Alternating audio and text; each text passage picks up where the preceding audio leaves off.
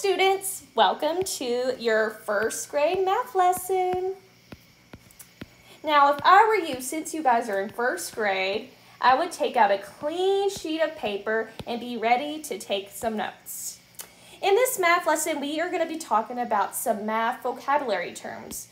You may or may not know these terms. It's fine if you don't, because we are here to learn. So, for example, in this problem, 2 plus 3 equals 5. I want you to take notice of two important vocabulary terms within this addition equation problem. The first one, I want you to take notice of the two numbers in the middle is the plus sign. The plus sign usually means to put things together. Now, if you go over to the right between the 3 and the 5, you see the equal sign. And the equal sign usually equals the answer to the problem you're trying to solve in this addition problem.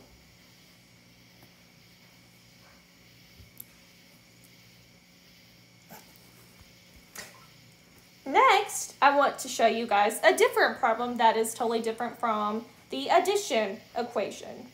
We are going to be talking about a subtraction equation. For this problem, 5 minus 3 equals 2.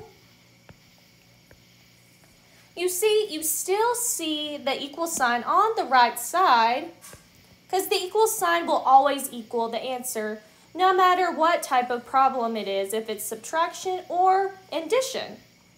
But this problem, if you take notice between the 5 and the 3, you see a minus sign.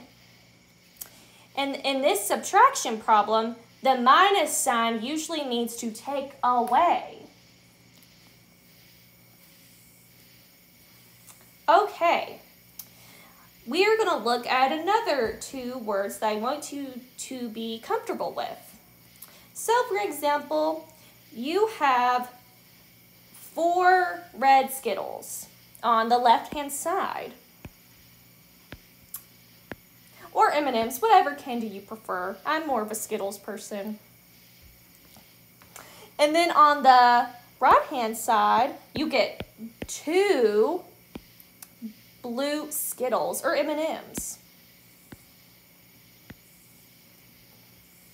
Now, we have 4 red Skittles. And then on the right-hand side, we have 2 blue Skittles.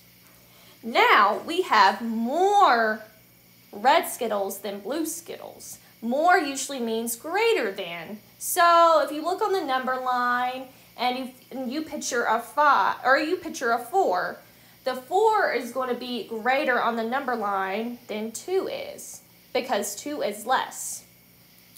Now, we have fewer blue Skittles than red Skittles, because it's less than 4.